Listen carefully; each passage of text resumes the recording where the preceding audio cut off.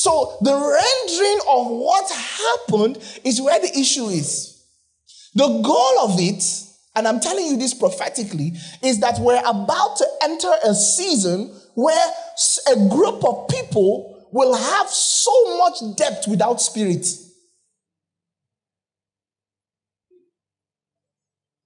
It was one of my mentors who wrote something about it. He said the Pentecostal movement is about to experience something in the next 10 years. If we go on the way we are going, the way we interpret scripture, and the way we share things in the Bible, we will discover that it will now be possible to get results and to be great and full of miracles and fill up stadia and pack places and do mighty things without theological depth.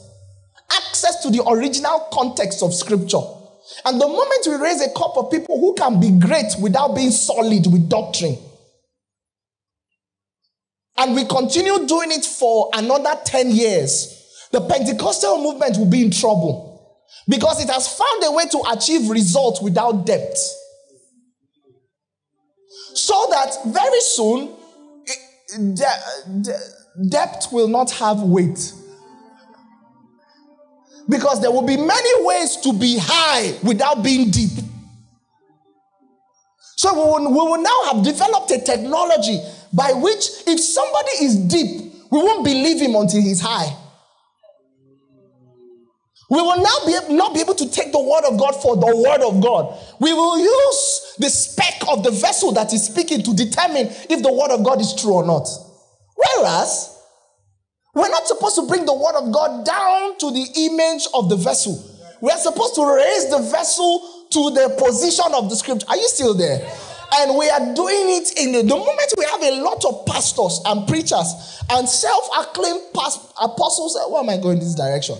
Apostles and prophets who have become a prophet without training. They're a prophet because of many dreams that came to pass. And we cannot trace their name prophet to any strict ordination process. We have organized to have results and height without depth. The moment you can become an apostle because you have big meetings, not because you know the demands of the apostolic office and have walked the process, not because even we too know how to measure an apostle so that we can measure you. We're soon going to be in trouble. I'm saying that this scripture is a parable of the fact that there will be a lot of things that will come, that will soon begin to surface, and they will be deep, but because they are not powered by the Spirit of the Lord, we will now be people who need depth to interpret height. What's the number one indices with which God said he will shorten the days before the great and terrible day of the Lord? He said one of the reasons why it will be shortened is because if it is not the elect, because the things with which we measure who is sent from God will be so altered from what it should be that even those who mean well will go in that direction. Because everything they know with which to measure who came from God will be available in people God didn't send.